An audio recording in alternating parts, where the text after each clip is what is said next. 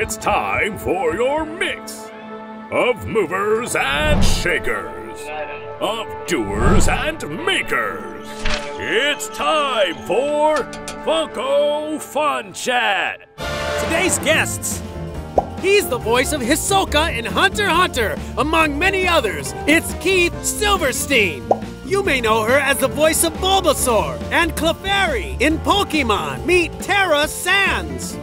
He's a WWE superstar. It's Xavier Woods. And now, let's mix it up with Funko Fun Chat. My name is Keith Silverstein. I've been doing voiceover for a little over 20 years now. I am Tara Sands. I started working in voiceover a million years ago. I am Mojo Jaja! I'm kidding. WWE superstar Xavier Woods, aka Austin Creed. So if you play video games or watch anime, some original animation, you may have heard me. Zhongli in Genshin Impact, Hisoka from Hunter x Hunter, Hawkmoth from Miraculous Tales of Ladybug and Cat Noir, and Torbjorn, ready to work from Overwatch. I could, if you do like cry. I did a lot of that in JoJo's Bizarre Adventure. I played a really evil baby. I hosted a kids' TV show for a while on Cartoon Network, and I loved that. My very first anime job was on Pokemon. I don't know if you've heard of it, but it's a pretty big franchise. Clefairy, Clefairy. Sar, Bulbasaur. I work with like some organizations that donate pops to kids in hospitals, and there's a joy around it. There's the regular Bulbasaur, there's the silver, there's the flock, there's the diamond. I can't hold this finger up without doing that, that's terrible. And then there's the two big ones, so there's 6 different Bulbasaurs.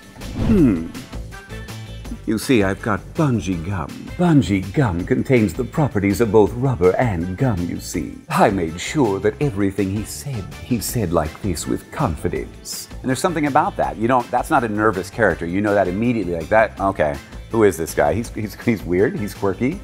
He creeps people out, and he also very much enjoys a good fight, like literally enjoys a good fight. So there's a bit of pleasure in his voice constantly. Welcome to SmackDown. You all did incredible in the ring last week, and it warms the cockles of my heart.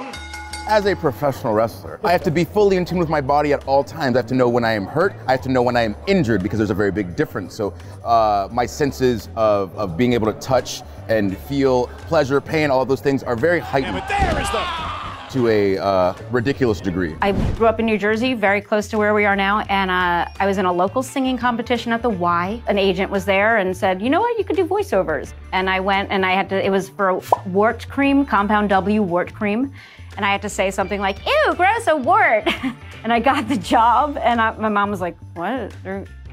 Really? That's a job? And then I just kind of stuck with it. I just kept auditioning. I was doing theater in New York and all that stuff. And voiceover is just really where I kind of fell in love. Again, you know, people say like, oh, you can work in your pajamas. And I sometimes I can.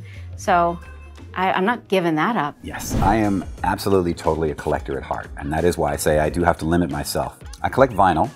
Specifically, I mentioned I'm a Prince fan. I collect Prince and Prince-related vinyl. I've got at least 2,000, 2,500 records at home from all over the world, promotional stuff, acetates, test pressings, whatever, right?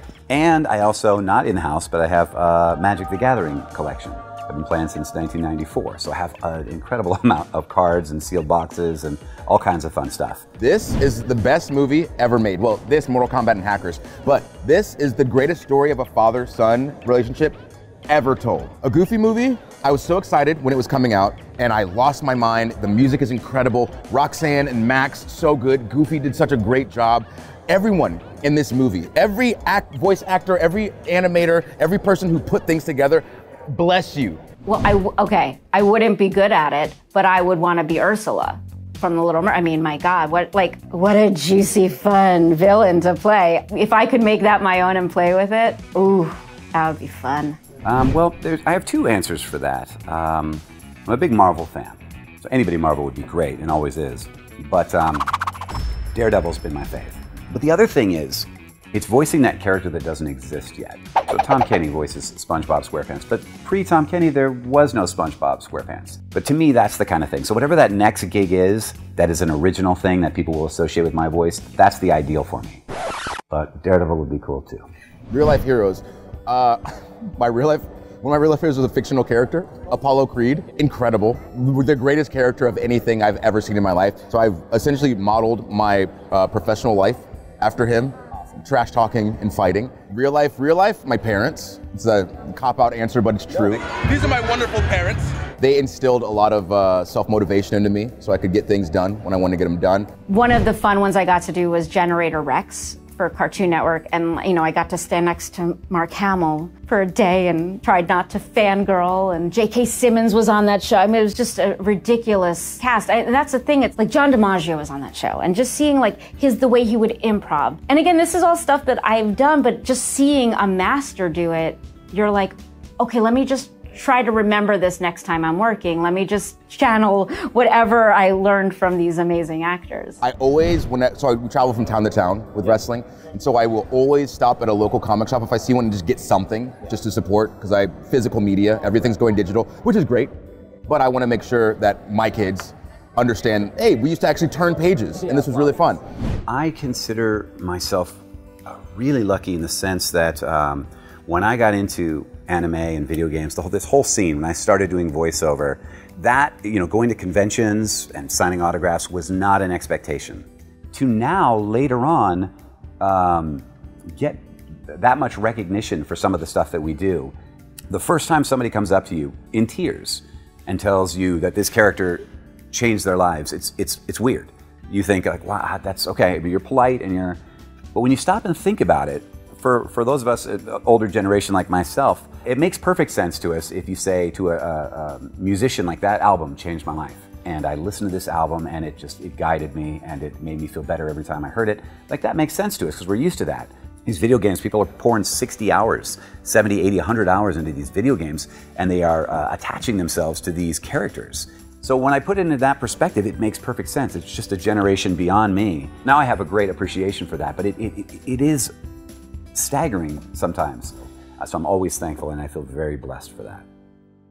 Now that's a fun chat, but there's more. We have full interviews of each of these guests on our YouTube channel.